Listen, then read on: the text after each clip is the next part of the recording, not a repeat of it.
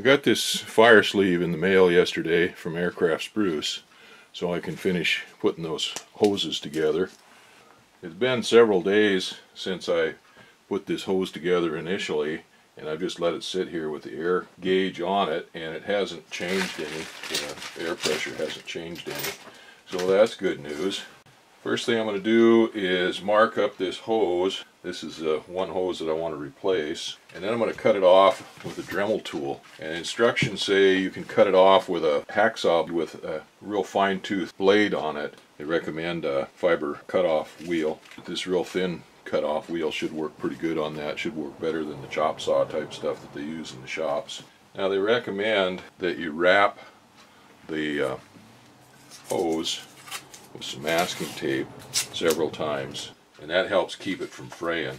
Take a piece of paper and just wrap around that hose there where the cut goes, and that'll give me a square mark.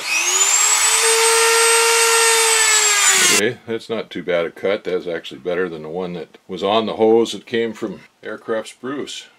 Okay, I don't need to do anything with that. The ones that I had from Aircraft Spruce, I put them on my disc sander and sanded them down to smooth them down, but these ones are actually pretty good. Now I got to cut some fire sleeve and put on there. I don't think the fire sleeve will go over the, no, the fire sleeve won't go over the fittings. That's the reason I had to wait on those, is I have to put the fire sleeve on there before I put the fittings together. I have to measure that out and put it on there, and then I can put the fittings on. Of course I got more than enough there.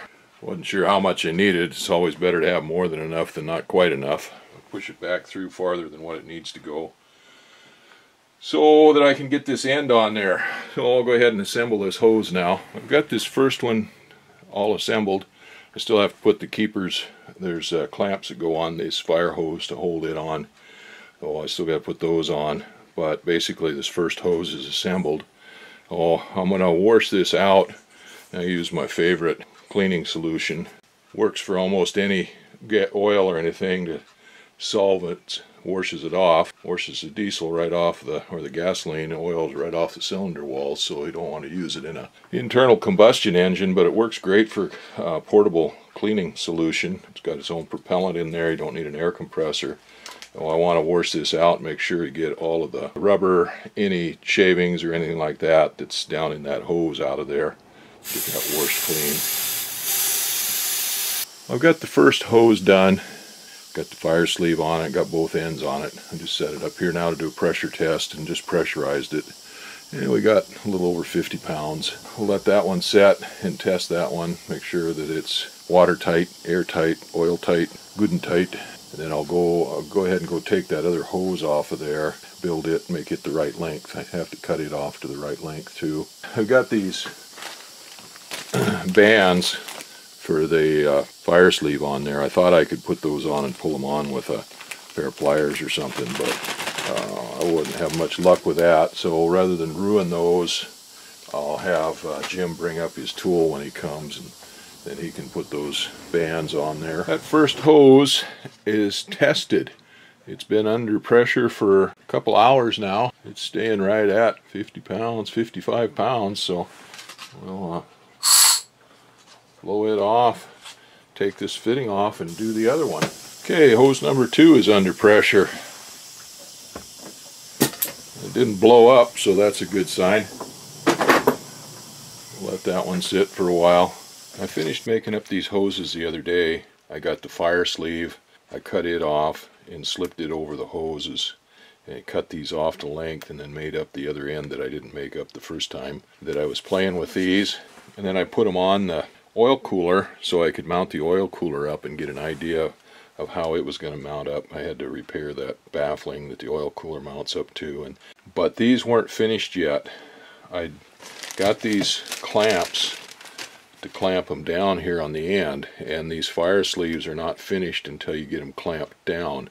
You've got to clamp them down so that any fire or anything can't get in between the tubing and the fire sleeve.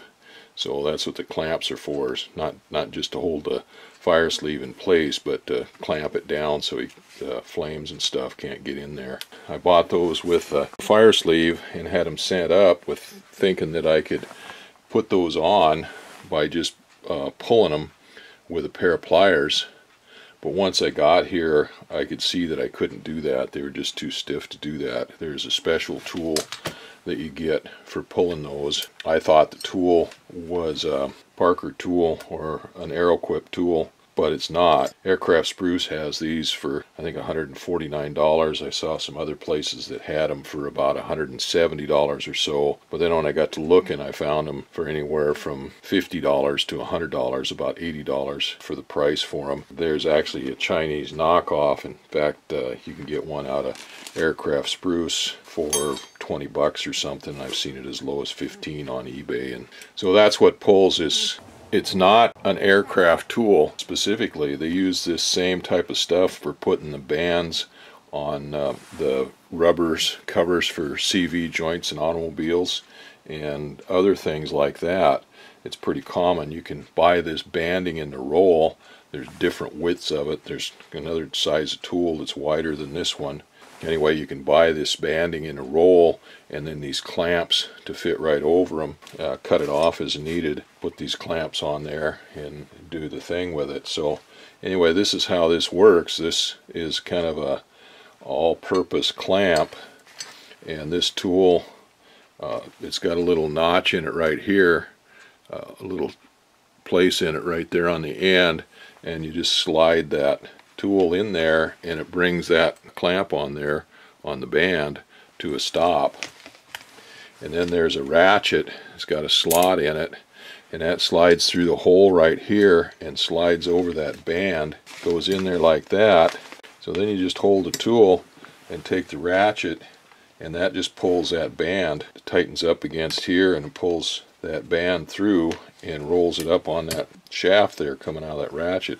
There's a lot of spring in that band when you go to tighten it up, and this ratchet is kind of a loose ratchet, so if you just do like that, then it opens back up again. There is a hex on this, and you can put a wrench on it like that and hold it, and then when you back up on the ratchet you get more purchase on it. Well, it takes some pull to get it tight.